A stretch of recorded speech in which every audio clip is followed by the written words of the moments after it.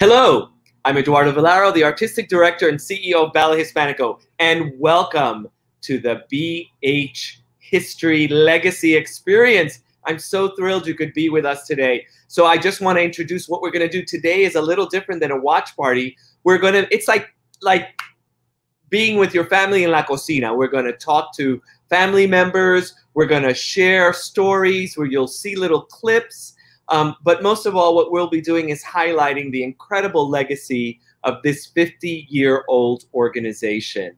So let's start and let's think about Tina Ramirez's legacy. Vamos.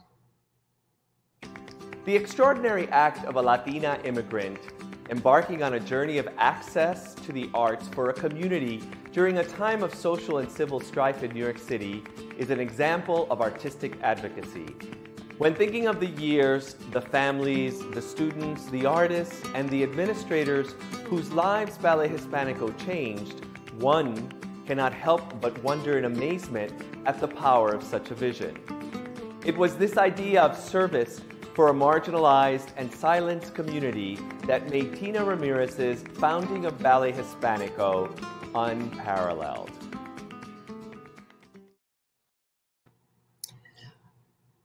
It continues to amaze me how Tina developed this voice during this very difficult time in New York City. Because in the 1970s, New York City was burning literally and figuratively. Reeling from a decade of social turmoil, New York in the 1970s fell into a deep tailspin provoked by the flight of the white middle class to the suburbs and a nationwide economic recession that hit New York's industrial sector. This white flight left boroughs of New York, which were and still are havens for recent immigrants from Latin America, to rot against a background of gangs, drugs, and real estate thugs. Combined with substantial cuts in law enforcement and citywide unemployment topping 10%, crime and financial crisis became the dominant themes of the decade. Depopulation and arson had pronounced effects on the city. Abandoned blocks dotted the landscape and the shells of buildings, creating vast areas absent of urban cohesion and life itself. It was during this time that many artists of color emerged as leaders for their communities by establishing nonprofit organizations dedicated to providing access to arts education and survival. On the heels of the civil rights movement, artists of color were ready to stake their rightful place in the arts landscape of New York City. In 1963, Tina's mentor, Lola Bravo, asked Tina Ramirez to take over the operations of her studio as she was retiring. It was something Tina had no interest in, but she did love to teach. Tina accepted the reins of the studio on one condition: it would be only for a year, as she had plans to continue performing. What began as a bridge to get her over so many things turned into one of the most important dance organizations for the Latinx community today. I started Ballet Hispánico because I had children that I had been teaching since they were 7 years old. They were growing up. They had dreams and they wanted to be artists. And I said, why not?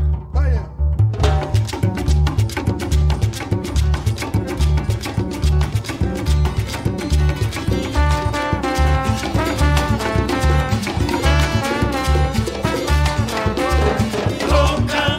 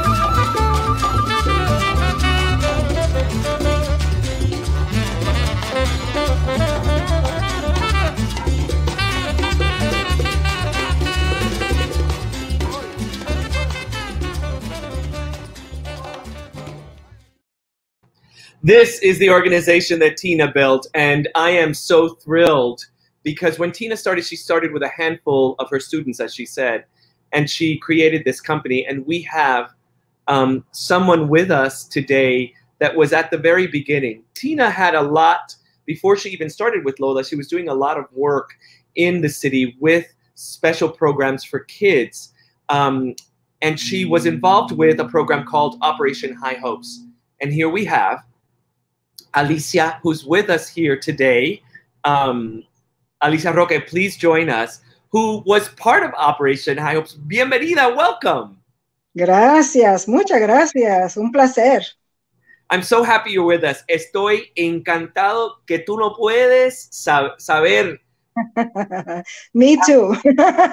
So, you know, I wonder if you can tell us about Operation High Hopes and how you came to Ballet Hispánico, because as we were talking backstage, it was not an audition, which is what I had to do. Exactly.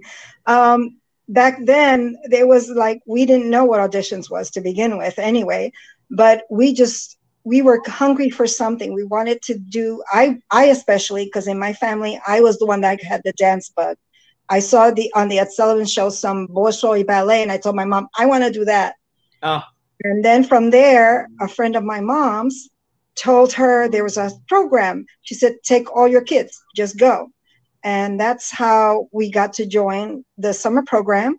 And it was a miracle for us, or for me at least, I don't know about my siblings, but they were happy to do something also. But for me, I was over the moon. So I got the chance to really try out so many different dance styles and learn to sing and to be out in the streets performing for people. We did the band shell in Central Park, and it was phenomenal. And I still have pictures from that. I have personal pictures from all those things that happened. So I learned so much in the little time in the summer. Then we went to Tina's studio. We continued there, and that was the Tina Ramirez School of Dance. And that, at the time when I went, was on the top of the Ed Sullivan building on the second floor. And wow. We could see the marquee from the window in her studio. Wow. And from there, we went to 34th Street. From 34th Street, we did performing hospitals, street fairs, street shows, whatever Tina could find, we did it. So we were all over the city at the time from a very young age. And before even I entered, she had other, like Sandra Rivera, Dolores Garcia. All those people were in there before me. So they started other shows before us. And then we just eventually just got into performing. And then the next thing we knew, we were Ballet Hispánico. It was miraculous. Yeah. So, but I mean, you were learning so much and so quickly, right? And it was a difficult time, as I mentioned and as I showed, in New York City at that time. I mean, I arrived with my family in 68 and grew up in the Bronx. And I remember how tough New York was at that time. So dance became a lifeline for me. And it sounds like that happened to you as well. Yeah, I was born in the Grants Projects on 125th Street in Amsterdam. Sure. So from there, my mom put us in Catholic school, then into the summer program. And then, so she kept us off the street as much as she could. Even with the little money, working 2 jobs, my dad's working, everybody, you know, was just to make us stay away from the bad stuff that was happening. There were gangs around in our building. So it was really a hard time. And I was oblivious to all that. You know, I would hear little things here and there. But all I know is that I just wanted to dance.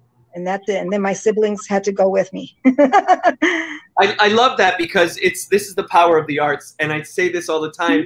And I see it, how the arts can transform and can take a child and remove them from a perspective. You know, we talk so much about, you know, how we are born into things and get stuck in a system. But the arts can really elevate you so much. So you were learning such a diverse amount of dance styles. You want to run through them? Because I think it's remarkable. From me dancing around my house, driving everybody crazy. Sure. They would all make fun of me, and I was like, I don't care. But I learned African dance. We learned flamenco. We learned ballet. I think it was Mr. Corvino who taught us at that time the ballet. Mr. Corvino. Yeah, and it was it was ballet, jazz. It just went on and on. And then we learned to sing, and all the songs, especially the song from High Hopes, the main song, about the little ant that he wanted to move a rubber tree plant. And I was trying to find the words to it, and I couldn't find it anywhere. I said, I remember a little bit of it, but it was phenomenal. We even did from South Pacific, we learned a song. And we had somebody come in and teach us what the hand movements were for that. So I was in heaven. We were having fun. We were staying off the streets. And once we went home, it was continued the next day and the day after and I didn't want it to stop. So that's where my mom also wanted to sing, but she lost her chances and all that stuff. What happens with, when you become a wife and all that, then we were born. So she pushed us towards the arts. And she had a friend who had sons who also were pushed into the arts, but in the acting field. So we were very close around all that stuff. So everybody that we tried to connect with was art-wise.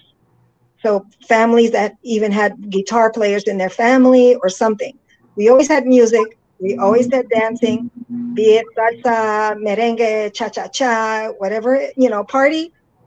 I was dancing. My dad taught me to dance. I was on his feet. So I was holding on to him and he taught me to dance. So I was so hungry for something. And in my soul, I knew that's what I wanted to do with the rest of my life. Hence, I've continued on. So, you know what? I have a clip of Echoes of Spain, and then maybe we can watch it a little bit, and then we can talk a little bit about that piece and some other works, like your favorite works we want to talk about. All right, so okay. Let's see if our fantastic Kelly will show us that clip. Thank you.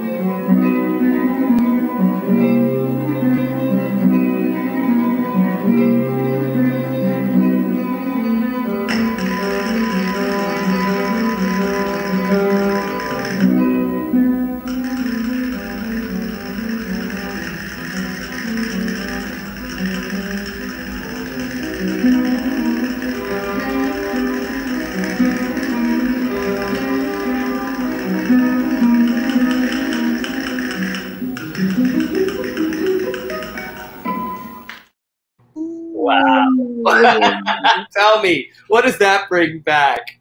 Oh my gosh. And I don't even know if that was me. I have to take a closer look at that again. I'm like going, okay, I remember starting with a different costume. And then I'm like going, okay, that could have been me. Yes, I'm not sure if it is, or if it looked like Sandra for a little bit there also. So I don't know if I'll see if I can change playbill, but I don't recall. I thought it was you at first, but okay. But it's funny because I was one of the first girls, and Dolores, we would take turns doing that dance, but that's not Dolores either.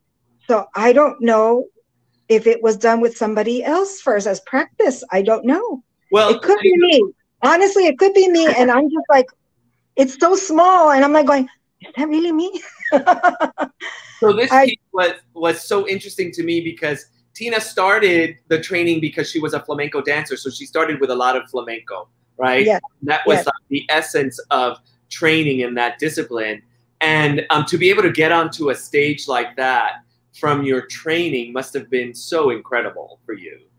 To be in stages like the Delacorte, Clark Center, that's just really superb. What was Tina like at that time training you? Because for me, she was really starting something, fusing, because that's a solo, and then you have jazz coming in.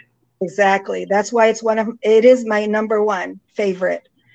First of all, because I got a solo for a few minutes, and it was just so exciting to try something so different, because we had done a jazz dance that was different. Theodore, I forget her name, Lee Theodore. And then we did our flamenco, that was separate. We even did learn to do a tango at one time. So it was amazing to me, and I just ate it all up.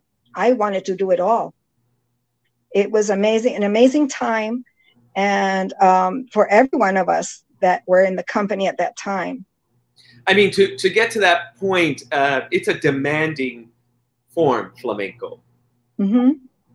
You know, it didn't feel like it. Oh, good. That's amazing. For us, it was so natural because we had started younger. Like I was 9, 10. And so learning all these things, I do have a picture. I haven't sent it yet, but being on the bandstand from High Hopes, that was our last final performance. And I was on stage. My mom snapped a picture. I believe it was my mom who snapped a picture of me. And Lola Bravo was showing us how to, to style. And of course, me, I was like, whoa, I was there already. And everybody else was just like, and I went, wow, those moments are precious, because that's how much I wanted to dance. You just saw it in my face, in my action. And as I said, it took away my shyness completely. Once I was on stage, I was a different person. You know, the first decade that you were part of, I'm so always fascinated by how it ushered in a mixture of dances that spoke to Latin American folk forms and our Spanish legacies, from the Afro-Puerto Riqueño dances like Pacholi, which we're going to show a little clip, and which is a bomba, and the Mexican deer dance. And then all of a sudden you also had all these stories from Black choreographers that came to work, and other Spanish choreographers that created things like Paco Fernandez did La Boda de Luis Alonso. But I think Fiesta in Veracruz. And that was another Mexican one. That was the flowers and forget it. It was amazing. So I have a clip of Pacholi. Shall we watch? Yes. Excellent. Vamos.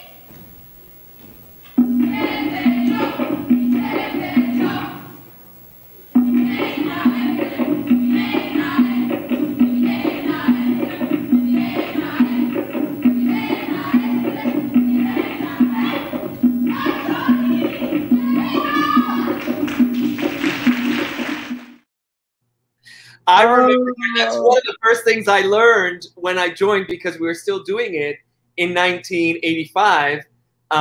Sorry, 86. For Lec Dems. That was, Yeah. it was a beautiful way to, I mean, that's the thing about Ballet Hispánico for me.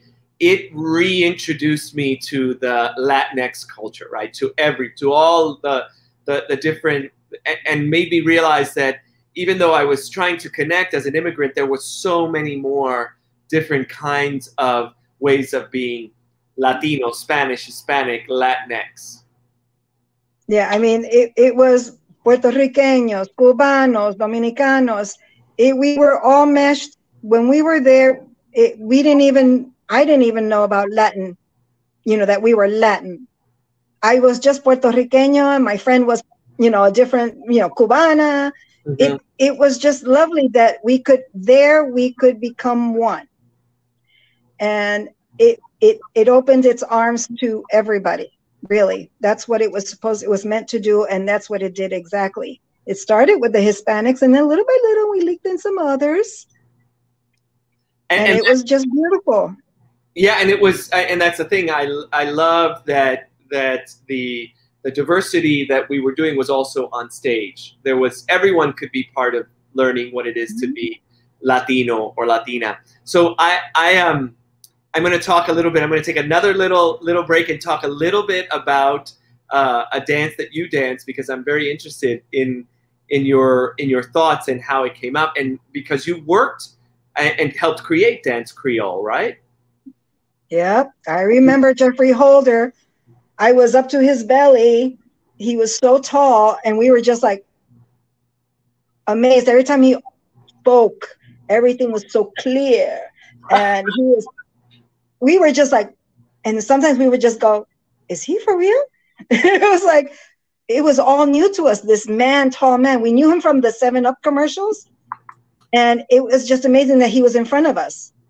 We don't see lots of movie stars. So when we do, we're kind of like, wow. So it was amazing. It's so many new openings for us. Well, let's take a little look at it, shall we? So in 1972, Geoffrey Holder created what was to become a signature work for the company during its first decade. The work, Dance Creole, comes from his life as a Trinidadian. He captured the essences of his Caribbean landscapes in most of his work, and this work was an amalgamation of those island references. The work was a beautiful representation of a Caribbean community gathering and celebrating after a hard day's work. And while it spoke to the joy and the festivities, I think one of the important things was that it captured the social conundrum of the colonized Black and Indigenous peoples of the Caribbean islands. The need to assimilate the plantation's owners' ritual of grandeur were and continue to be a legacy for our Latinx diaspora. It was a beautiful work, and we still do it on Lec Dem. So Alicia, thank you so much. You're very welcome. That is so amazing to be able to say I work with Geoffrey Holder. So all this work that you've done, how does it manifest today in what you do today, or in how you see life? I'm interested in asking that. It's gone through every aspect of my life. I did dancing in the helping kids in the streets of New York, different programs. And when I moved to California, for a while I had a normal job, but then I went back to dance and started teaching in the parks department. Wow. So there I started ballet programs and adult health programs. I was also doing fitness. I was a fitness instructor. So yeah, I had a lot of careers in my life. And so far I'm here now in Minnesota. Right when I was trying to start I took up belly dancing because I do have a lot of injuries I have to be careful of. It was the only dance I could still do, and my fitness. And when I started that here, COVID hit. So everything was put on hold. So it was rough, but I wanted to go back to at least some teaching. Yes, I am 63 years young, but still, Yes. I don't want to stop moving. No, there's no reason to. I mean, we're all still moving. So I wanted Exactly. I wanted to talk about, because you mentioned how you moved from the Ed Sullivan Building to 34th Street, and then all of a sudden from 34th Street to finally when Ballet Hispánico in 1973 got the carriage houses. What was that like? I mean, to walk into a space that this is our home. It was amazing. We had so much space there. It was 2 studios at the time, and I believe they cut it up into 2.5, or it was just crazy. And it was so exciting. And, you know, it was kind of old building, but we didn't care. We just had room to dance. We had been going to other studios to practice and keep the school open, but that was ours. It was so shocking for me that it was like a home. So we had so many homes, from High Hopes to the 34th Street to, you know, 89th Street. So it never stopped blowing our minds. Let's put it that we never stopped growing. We were constantly growing and moving forward. It never took us backwards. So Tina just made it possible. Like the High Hopes, you dream, you make it happen. And I always remember her. She was like, give me more, give me more. Here, from here, put your shoulders back, give more. Look me in the eyes, push me with your eyes. Things like that. And it was like so creative of her to just, you know, she just got so excited that we just got drawn in. So it was so much to learn, and yet it didn't feel like it. There were moments once we got older, or not, I should say older, because we weren't that much older, but once we started growing, that we still, it was like, so that we respected Tina a lot more, because what we came from to where we are there.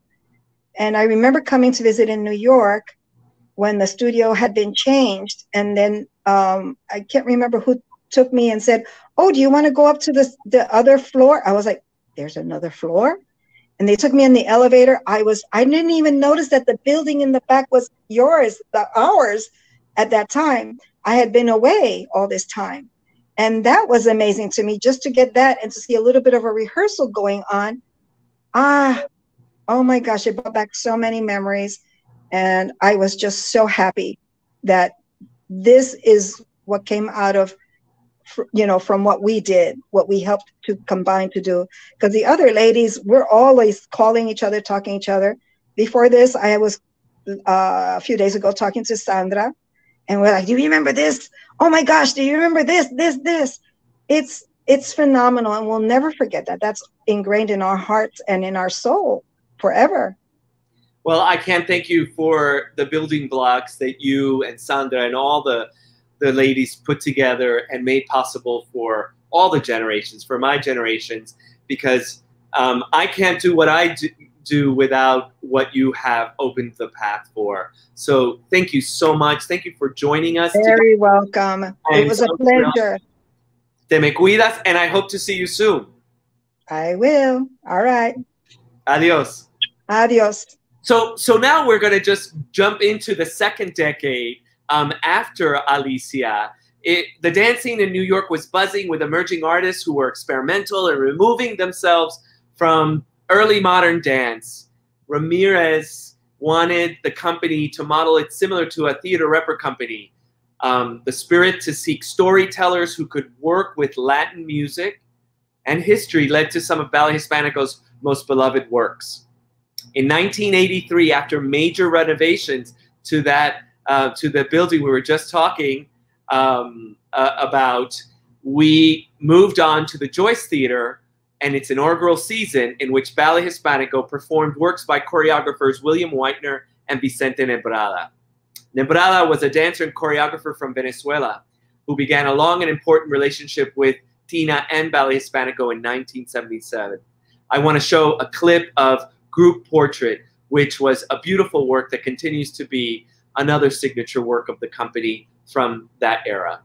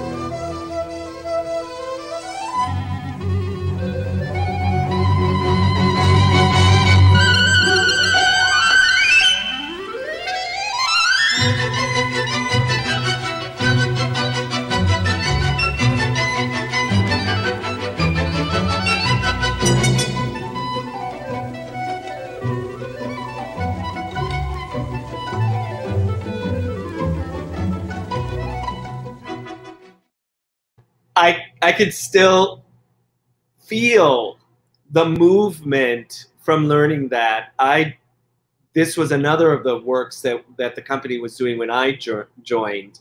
And to me, it's so important to see the work of Vicente, because he was one of the Latino choreographers working at a time in the ballet world that you just didn't have Latino choreographers. And so he was really one of those pioneers in the ballet world that we are so asking for so much right now.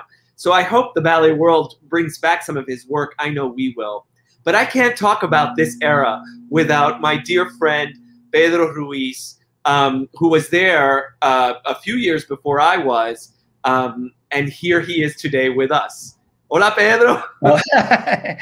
Hola, Eduardo. So happy to be here with you. I'm so happy that we are back together again. Thank you so much for joining us. Something to look at that piece, right? You did it so many times. Oh my God. You know, I remember when I joined the company, some of those dancers were still dancing in the company. So like Mary McKenzie, Ari.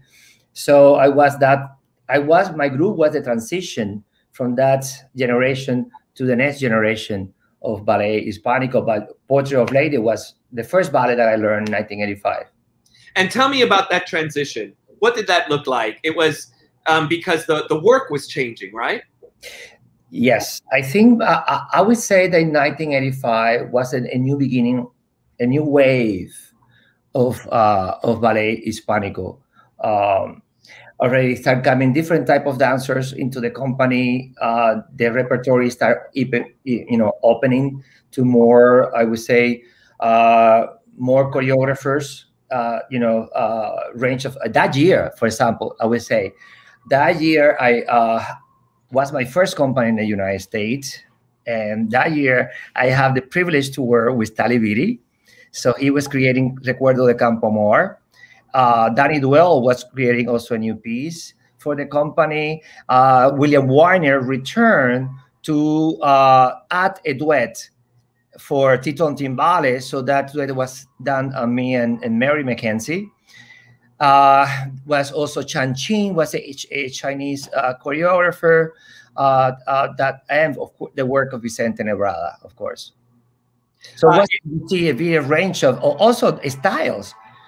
A style for me that was like in a new I would say, coming from a classical background at that time, coming from Cuba, Venezuela, New York, Ballet Hispánico. This gave me a so amazing opportunity to learn and create work on my body, instead of learning pieces that were already being created before. So that was for me was at the beginning of I would say for the beginning of full opportunities as a dancer artist. Yes, and I think that was the beauty about this time, that it was forming the dancers differently, right? We were moving away from flamenco. I mean, even when I joined a little later after 1985, there was still a little bit flamenco, but it was a very strong neoclassical feel that Tina was really looking for, that very trained dancer that had a very grounded performance and quality, which I think still lives today. And we're going to talk a little bit about your choreography a little later, because we want to go on. Part of what happened in this era of variety, diversity, right, and looking and developing dancers was the very theatrical side, right, and things like Cada Noche Tango. But can I say something? Yes, please. I think it's very important because one thing, Eduardo, that Tina was looking at that time was creating who was Ballet Hispánico. Who is Ballet Hispánico that is not Albanelli? Who is Ballet Hispánico? Because that era, you see, in the late 1980s, that was on a right to this country, and in the beginning of the 90s, was New York was flourishing with full of companies and different voices of every choreographer used to have, Twyla Tharp over here, everybody was, of style. So who was Ballet Hispánico? So I think that one of the things that Tina wanted, I know that we are separate the flamenco, but she still wants us to have, the beautiful port de bras that make Ballet Hispánico different. For example, the Eli. The Eli can have their style. You know what I mean? So what is being Ballet Hispánico that is make, a little bit different? I remember a beautiful port de bras. I remember Patricia McBride from City Ballet, principal dancer of City Ballet. They used to just come to see rehearsals because they were mesmerized the way we moved the open body and the torso with, with the beautiful, the use of the épaulement and arms. Well, arm was very important, for the Ballet Hispánico. I would say creating a voice of who we are as a company. So who we are as a Latin American company, right? So I think as a Latin American, yes, I would say Latin, of course, Latin American country. Right, but I think that's very important because you mentioned Ailey and how you find yourself even as a repertory company. I love what you just said. Absolutely. The things, for example, that I was listening to the other conversation, Latinos, when we come here with Latino, that's very important. What you say, with the Cubans and Puerto Rico.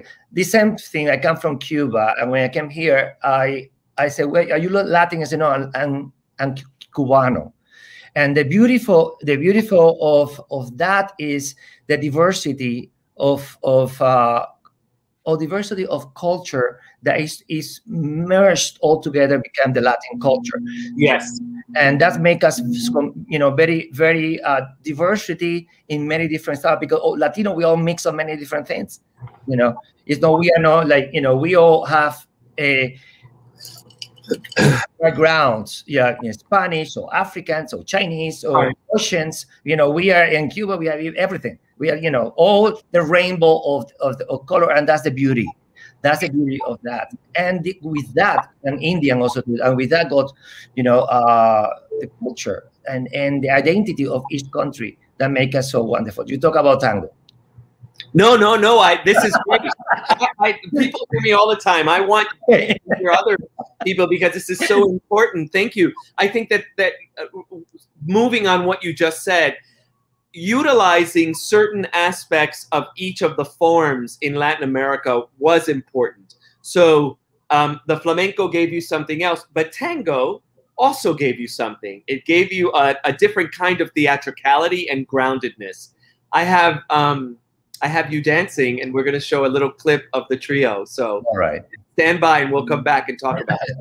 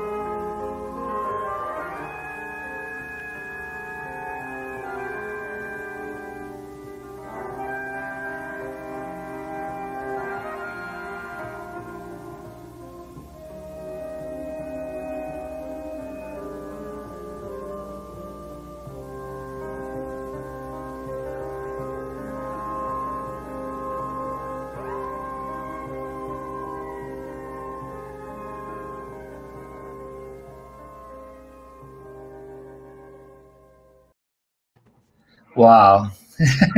Bring back a lot of memories. Oh God. Well, yeah. I think you see, tango was the beginning of even a new step for Ballet Hispánico, and was such a. And you were there. It was part of that creation too, and work with Graciela Daniel was amazing experience and learning. We were very young still, at that time,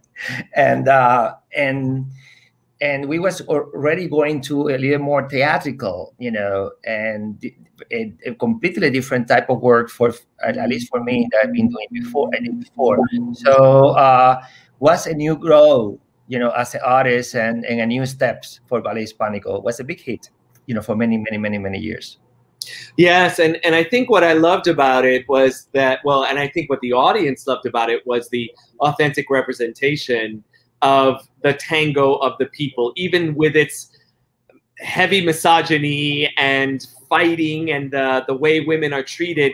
It is, we have to look at where we come from and who we are in order to move forward. And so it's always so interesting to me, the work that we were doing at that time, because it was layering what was to come, right? One of the things I need to mention is that there were those dancers like Nancy Turano, who you danced with, and Jose Costas, who were pivotal during this time of growth and change. And we all bonded together because we really felt that we were, I'm going to go back to what you said, and thank you for bringing this up, that we had created the look the Ballet Hispánico aesthetic. Do you remember that? Absolutely, and it was very important, and that's, you know, for me, right from the beginning, when I enjoyed Ballet Hispánico, I had many opportunities. I was taking classes in other places, and they say, well, you don't go to ABT, blah blah blah blah. But I feel inside me there was I believe in Ballet Hispánico mission, and I thought Ballet Hispánico was the perfect place, you know, for me to grow and help, and you know, I help and prove that it's possible to have a career in Ballet Hispánico.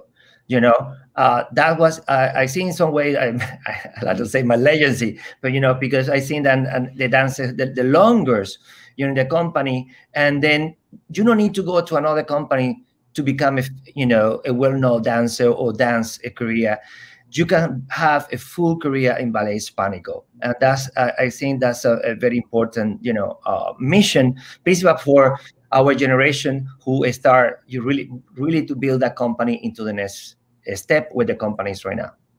Yes, and that was the thing. And if you look back at now, you know, we always used to hear about Ballet Hispánico being a stepping stone, or you know, you go here and then you go to somewhere else. We were so determined to say, no, this is the company. And I think it was that era that really built what I now see with my dancers. This is about a company of stature and renown, and also an important company for the current environment. So there were so many things happening. I want to ask you, because this is a lot: tango, neoclassical work, contemporary work. What were you doing to support all of this different styles yourself as a dancer? Let's go to the personal. Here's Pedro at that time. What were you doing? Where were you taking class? Well, at regular, I'll be honest with you, I was, well, if we had to take classes, for example, when we did tango, we used to go and do researches and do tango classes and see movies and study, you know, the type of work that we've been doing. That's our generation, not the new generation. Our generation, our generation was the generation, yes, our generation was the generation. You go out and really do the work and really explore opportunity, you know, take classes and depend the style, the work that you are doing. But the important thing is that, you know, that we were open. We were open as an artist. We were open as a dancers. So we welcomed all these styles that they were bringing to us. You know, you were talking about Vicente Nebrada. You know, Inés de Castro was coming very close to that. Yes. You know, too. So that's something is also a story, but it's completely different type of story, you know, and different type of style of dance. So that gives us a very good a sense of to be a versatile dancer. With a strong theatricality. That's something that Tina always wanted, and she always wanted each of us had a clear identity of who we are as a dancer, you know, instead of we all look exactly the same, you know. So each of have a completely different, you know, character, and that's something that is missing a little bit of today's days. Yeah, and I think it's only so everyone should go take Pedro's class, because he's going to give you that character. I'm just going to say to any of the young dancers, they know. They know. So I want to shift us a little bit and go. We're in the 90s now, right? You know, the 90s was a difficult time. The dance world was devastated by the HIV/AIDS epidemic, taking away many artists, including emerging choreographers such as Ulysses Dove, Arnie Zane, Peter Fonseca, Christopher Gillis, and we did one of his works, yes. Farewell, which was remarkable. Mm-hmm. But I want to talk about this solo and Susan Marshall coming in. She was a choreographer who Tina was following as she emerged in the late 80s in the experimental dance world. Her work and her aesthetic was completely opposite to the work of the company. Which was dramatic, athletic, technical, but it was it was, I think, the dramatic strength of the male dancers that led her to create solo. The work is made for a male soloist, and it brought back flamenco, and that's why I say it, because you had also mentioned how we still use flamenco. It brought back flamenco heel work pared down to its most essential. So I want to just show a little bit of the work and then talk a little bit about it, if that's okay with you. Yes, yes.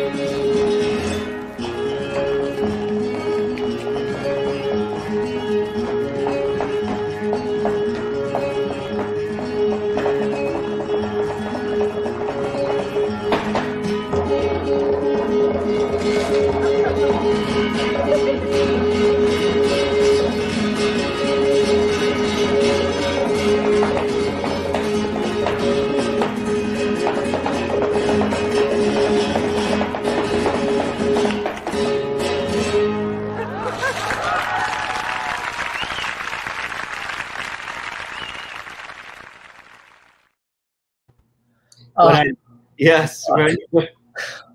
How difficult about that piece is that it really was such a metaphor, for perseverance, for holding on, and for acceptance and total freedom and abandon from the stigma of AIDS at that time. Exactly. I think that she had one of her dancer die with AIDS, so was inspired about that.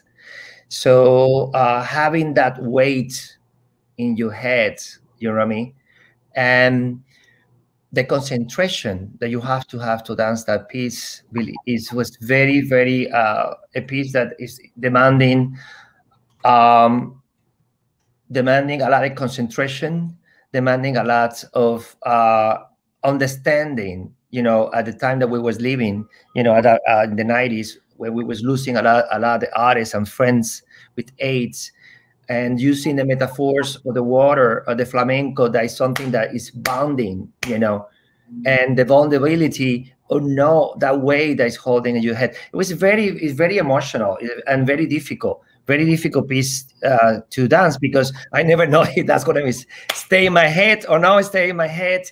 The light and the ramp was like this. So it's not dancing flat. I was dancing, So all this is struggling that we were going inside as, I'm not a flamenco dancer. We all study, flamenco as a style, but we are not a flamenco dancer. So working into a flamenco as that is so demanding in technique with that, and dealing with all this, holding this weight on top of you. I think it was very, very, very, for me, very demanding role to perform, and very, at the same time, very satisfied, role. It was so interesting because it was, it shows what a brilliant choreographer Susan is, that she came in, she doesn't perform flamenco, but she brought it out from you in order to create this very dynamic piece. Yes, indeed. Yes, there was a lot of that you had to give in order for that to happen. Oh, absolutely, and the full concentration that you need to have to perform that solo, because you start with the ball in your head, in your hands, sitting in the chair, and when you need to, as soon as you get that, put that in your head and get up. Oh God, and just praying that stay there, and and because you get so involved into, at the sensibility when you touch, you know, the water inside. And it's all because you see during that time, you know, people was, if you have AIDS, people was looking you like this, you know what I mean? It was something that it was, it's like you have a disease that people was afraid of, you know, and many people was holding all these, you know, emotions inside. So that piece is, I think, is very well done, you know, as a choreographer. It's a great idea. So now I'm going to move us because I mean, let's be clear. Pedro was a dancer and a choreographer with Ballet Hispánico for 20 years, right? Those are two very different decades, and also a lot of change. And I'm moving us from the 90s into the new millennia. And into the new millennia, you became a choreographer. Yes. How did that happen for you? How that happened, you know, in the first part of my career, I always want to dance. For me, dance was always been my passion, to be, you know, to be on the stage, and but little by little, the choreographer started. I would say, I start getting the necessity to, you know, to have my own voice. Although, if I tell you something, when I was very little, young in Cuba, I was like, you know, like I would say like 8 years old, and when I started my ballet classes, and I used to have soldiers, you know, and I used to play with my soldiers. From my grandmother used to have a garden, and with daisies. I used to cut the daisies. I became my ballerinas. So I used to have all my soldiers and my dancers, and I started doing parents right there, you know, changing and doing that. So it was full disclosure. That's not surprising to me. So you've been choreographing even when you have lunch. Yes. So there was the opportunity happened when I needed to go to Italy to perform in international gala, and at that time I already performed many of the roles that I had at Ballet Hispánico duet. So I choreographed a duet, Enamorados, you remember well. And so Tina say she loved it, and she said, "Why you not present that at Joyce Soho?" When the time was just Soho's a festival. She was preparing me for the next steps. She wanted to throw me as with a small piece and see what happened. And then I remember we were in tour in Florida, in Fort Lauderdale, in the Broward Center. You remember that we used to perform there. And she said to me, she come, you know, I want to talk to you. And said, I would love for you to do a workshop for the company. So next year, and so that was the beginning. And she said, do something that is related with you, something that comes from inside you. And that, you know, that was her suggestion to me. And that was the beginning. Wow. Wahira. So we have a clip of Wahira. Let's watch it. Yes.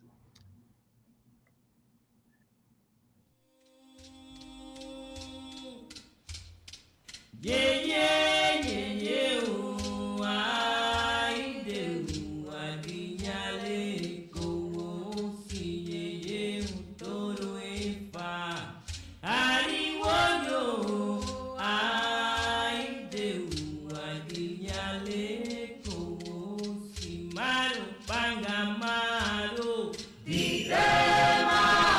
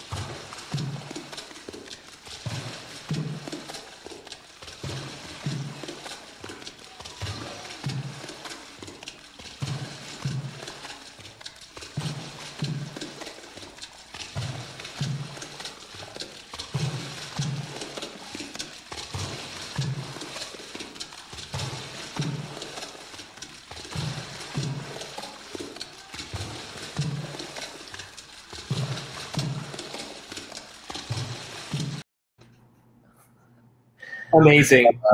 So beautiful. Love Guajira. Yeah, you know, and it was such it was so you, Pedro, from me knowing you all these years, such an amalgamation of who you are as a Cuban man, your theatricality, your just excitement about movement and how you capture both folk and classicism in one. I mean, we could show there's more dancey parts, but I wanted to show this part because, you know, there's a legacy from your time at Ballet Hispánico that led you to this moment. So tell us about your inspiration and tell us about building this work.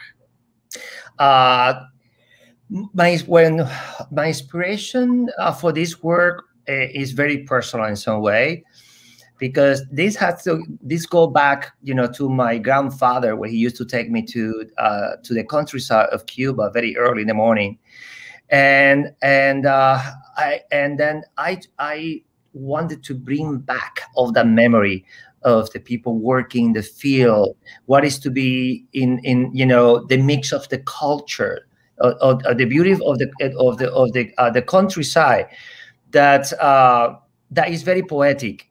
And how I can do that was, you know, it was very difficult for me to start, you know, looking for images. A lot of, this ballet have a lot of beautiful images, you know. That section, for example, for me was like the Guajira woman coming, sitting on top of a mule, coming from the mountain all the way down to the river, you know, to what. And then at that time was, you know, also the mix of the Afro-Cuban, you know, for Afro-Cuban culture in Cuba.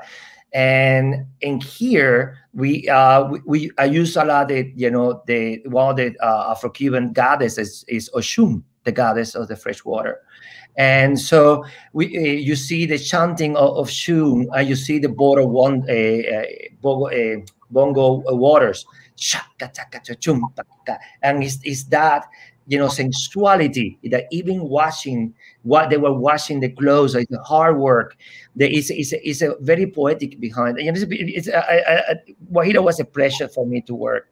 The hard work, you know, it's a celebration of life, and Guajira is a piece that everybody in some way, any culture can you know, can relate to. And the beginning of the piece, because you know, they have a beautiful image. It's such a growing. Yeah, it's an open, I would say, open imagination of the audience, and everybody was coming, you know, to me. People, I remember, I have some people from South Africa say, "Oh my God, this reminds me the Astros when they're getting," you know. So everybody, so that's great that when you have a piece and everybody in some way or another related with. Just, I can talk to you for hours because of wealth of knowledge. I have one more question. Looking back, did you ever think you were a young dancer in Cuba? Did you ever think, because let's tell everybody that you've gone back to Cuba now. Yes. It's kind of like a full circle. 10 years, yes. Already working in Cuba with the Windows project. So yes, in 2009, I returned. And in 2011, create my first piece for Danza Contemporánea of Cuba. Yes, big circle of life, and yes, I mean, Ballet Hispánico is being my platform. You know, it's been my platform to be ready for the next steps. You know, in life, and like everything, you never know. You know, in life, I started in Cuba, went to Venezuela, in New York, went back to Cuba. You know. So it's just very, you know, beautiful. I would say, circle of life and opportunities and a way to give back. You know, and bring all the experience that I have. You know, working in the United States back to Cuba and learning from the Cubans back. You know, in the same time, because they're very creative. They're wonderful. Yeah. Well, Pedro, I can't thank you enough for joining us today. This was remarkable, and we'll have you back, and we can't wait to see the new works that you create for not only Ballet Hispánico, but for everywhere else. Thank you, Eduardo, and keep the legacy going. Yes, yes. I'm really proud of all the work you're doing for the company, and And, you know, the world is so small. You know, now we are in the other side of the track. Yes, now we are on the other side of the track. But, you know, it's been a pleasure. I'm very happy, you know, of my journey at Ballet Hispánico as a dancer. And then as a choreographer. Those years, ballet, 1999, 2000, for me was interesting how the dancer, life of the dancer, you know, sometimes some have, you know, great moments in the beginning, and sometimes for me was more, I would say, develop my best work in, you know, like Bury Me Standing, Eyes of the Soul. You know, I got my Bessie Award. I got my first choreography. It was very, you know, flourished from the 90s to the beginning of the 2000s. So I'm so happy, you know, that all that work is there, you know, for the future generation of dancers to, you know, to take it to the next level. Well, thank you. And we'll see you soon. We're Eduardo. Ciao. Ciao. So we're moving on. We're at the end. We're at this last decade. It's 2009, and Tina decides to step down after 40 years of amazing service. And I took the keys to the car. And it was an interesting thing for me because as I was growing in, and I didn't know that these pictures were going to be here. I'm so embarrassed right now. As I was growing as a dancer, I didn't know this, but I kept going, and Tina lit a fire in me. Tina was the first person to recognize me as an educator, and she gave me a program with kids working in temporary shelters where I would bring them in, teach them lessons, and she, like Pedro's choreography, she planted the seed for my entrepreneurship, right? So becoming someone in the arts, and that is so important because that's what I think Ballet Hispánico does and will continue to do. I'm going to now bring in a really amazing artist, choreographer, friend who came with me to Ballet Hispánico back in 2000 and something, I won't give the date. But I want her to join us because we're going to talk about this new era. So, Michelle Manzanales, hi. You got that on? Yes, I'm on. Hi, Eduardo. It's so good to be here. Thank you so much for inviting me to this really important and wonderful legacy talk about Ballet Hispánico. I am so thrilled you're with us because to me, you are the future as we pass on.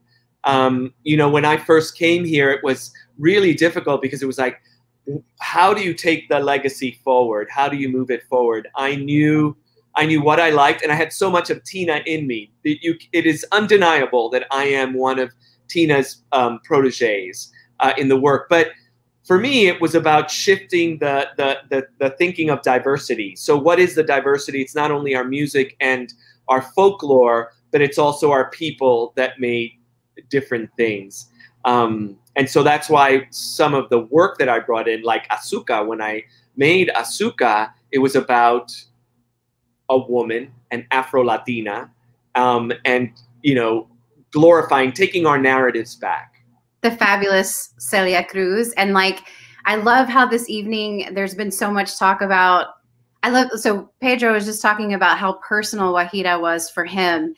And, you know, you've heard these personal stories throughout this journey tonight. And when I think of Celia Cruz and I think of you, I'm like, whoa, okay, so this is also very personal for you. And I feel like Ballet Hispánico gave that platform. So I'm going to turn it on you really quick because you get to ask all these questions. And I've done a lot of these talks, but I want to hear about, you know, your connection with Celia Cruz. And I feel like that special moment of like this place, Ballet Hispánico, that raised you as a dancer, as an artist, and then as a leader, as an artistic director and choreographer, and gave you this platform. So I would love to hear a little bit about how special Celia is to you and why you felt this was the moment when you came in 2009, when you were starting this new era, this new chapter for Ballet Hispánico. Like, why was it important to tell a story about her and bring that to Ballet Hispánico?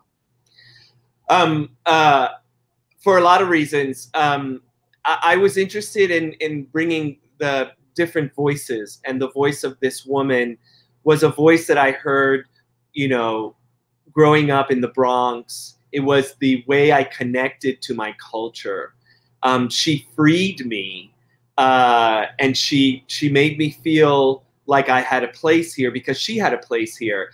And, you know, she had a story like many Cubans that were extracted from their land and couldn't go back. So there was that, there was that sameness, right? There was that sister and brotherhood that I shared with that story. And also because this was an Afro-Cuban woman who became the salsa queen of the world. She brought people together.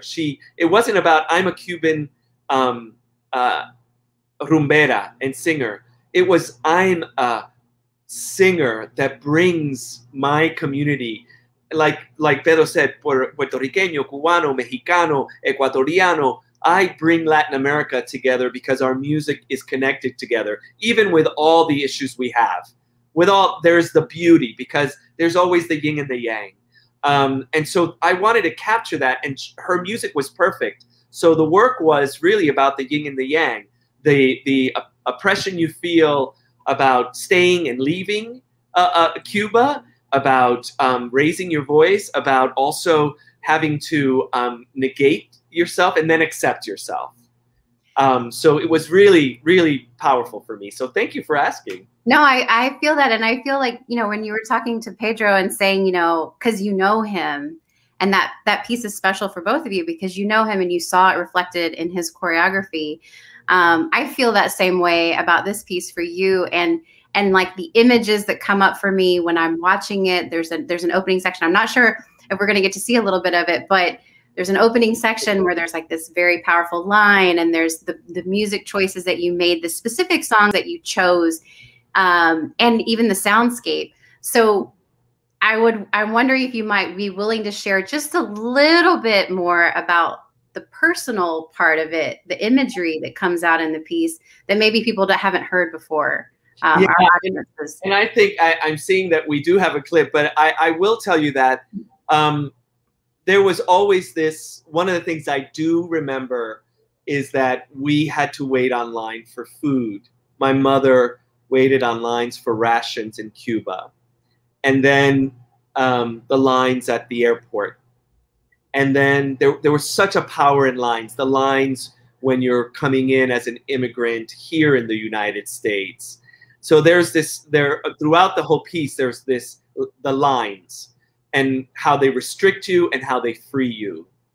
And then that, I think we'll show the first section. The first section is an Afro-Cuban song to a goddess who's syncretized with La Virgen de la Regla, and which is a saint in Cuba. And so that duality of the Afro culture with this was very important to me. We'll take a look.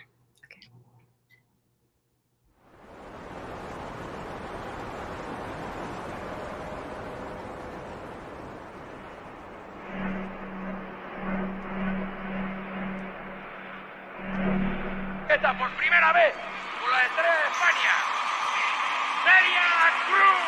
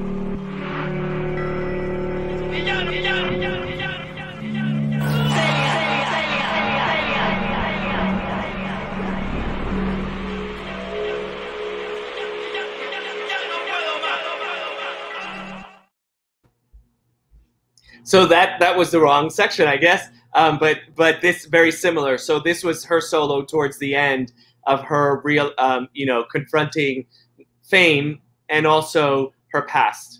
And the soundscape really is a mixture of, I did a lot of research and looked into live moments. So you hear the talking and then you hear the constant thing. But well, and that dancer, like that's the beautiful, wonderful Jessica Wyatt. Amazing, Jessica Wyatt. I'm sad we didn't get to see that other solo, but like she's so wonderful in this role, and like the way that you brought it to life through her, yeah, it's just really special. But I'm going to move on because so bringing the different voices. One of the things I did was start an Instituto Choreográfico to develop more voices of the Latinx diaspora and more female voices. And you did one of our first institutos. Do you want to talk about your experience about that? I would love that. Sure. I mean, this is one of my favorite things that you brought to Ballet Hispánico was this Instituto Choreográfico, so needed in the dance world and the dance field. A place for choreographers it's really a laboratory. It's a non-product driven, 2 or 3 week session with the dancers of Ballet Hispánico. And yes, I was fortunate enough to get that opportunity to be one of the choreographers in this process. And I feel like my time with Ballet Hispánico and everything, you've been talking about these personal pieces, right? It's like it set me up for this moment to say something very personally through my choreography. And through the Instituto, I started working on a piece called Con Brazos Abiertos, which eventually, after this, you decided to commission and actually bring to fruition and bring to the stage. And it without Instituto, it wouldn't have been the same, because it was during that time that I was given the permission to just experiment and try ideas and investigate this story that had been brewing, and that it birthed this piece, Con Brazos Abiertos. So I loved working with the doing the Instituto Choreográfico, and also working with a filmmaker, and working just having the support of the entire organization in this process. So it was really special. So I'd love to show a clip of it and then talk some more with you about it. And I have a couple of other questions, if that's okay. Of course, of course. Okay, let's show Con Brazos Abiertos. Con brazos abiertos, I bring myself to you. Mírame. I'm her. I'm here. I am.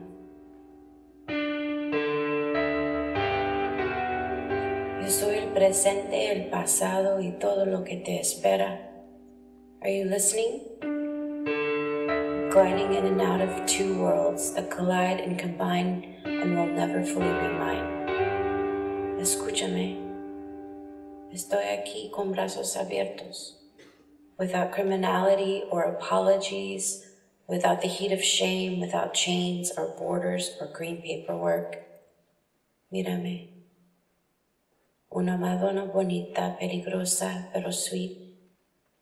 Pero linda en mi ropa, beautiful in my skin, a moving mountain, a breathing testament. I am here, con brazos abiertos.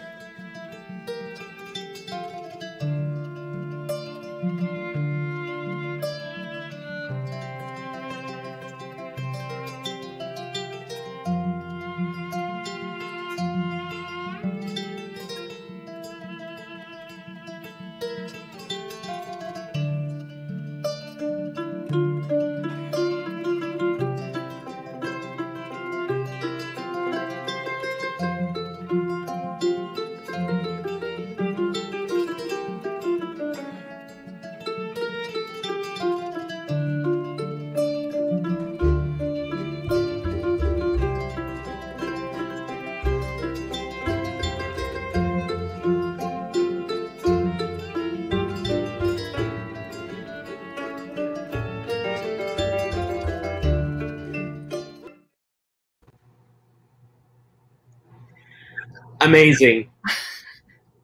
I'm so great. I'm just really grateful. I love the dancers at Ballet Hispánico, and yeah, you know what I was watching? We need to give a big shout out to all the dancers of Ballet Hispánico. They are just remarkable artists, and we all can't wait to be back in the studio. But Michelle, the piece is also very personal. So I throw back the question that you gave to me. Why this piece at this moment and in such a personal space? You know, I think it was the perfect coming together. Yeah, I had worked with the organization at that point for about 7 years, and I've had a history longer than that with you, Eduardo. I was a dancer for you in your previous company that you founded in Chicago, and then and had been working. And through our work together, and especially here at Ballet Hispánico, you were talking about this too with the other guests, it unleashed something. It allowed us, it gave us permission and freedom to tap into who we really are, to investigate that. And that really is why this piece was possible for me to tell, and why I felt safe to tell it at Ballet Hispánico, because I knew the integrity of the work that was happening, and really creating a platform for Latinx voices like mine that don't fit in a mold, right? So I was telling this story about my own journey of growing up in Texas, in South Texas, as a Mexican American. My mother, first generation, she immigrated here when she was 6 into the United States. My father, second generation. My grandfather, his father, a migrant worker, you know, picking in the fields, you know, in Texas, but me growing up at the time of MTV and, like, you know, Radiohead and Cheech and Chong and Selena and all these things, and just being free to tell that story through my favorite language, which is dance, and through my medium of contemporary dance specifically, was just really special. And it just felt right. And it was serendipitous, if you will.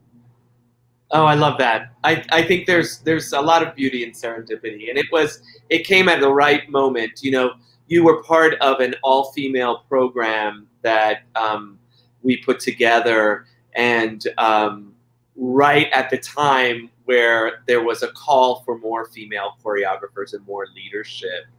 How are we doing with that? How do you think we're doing it as the dance field?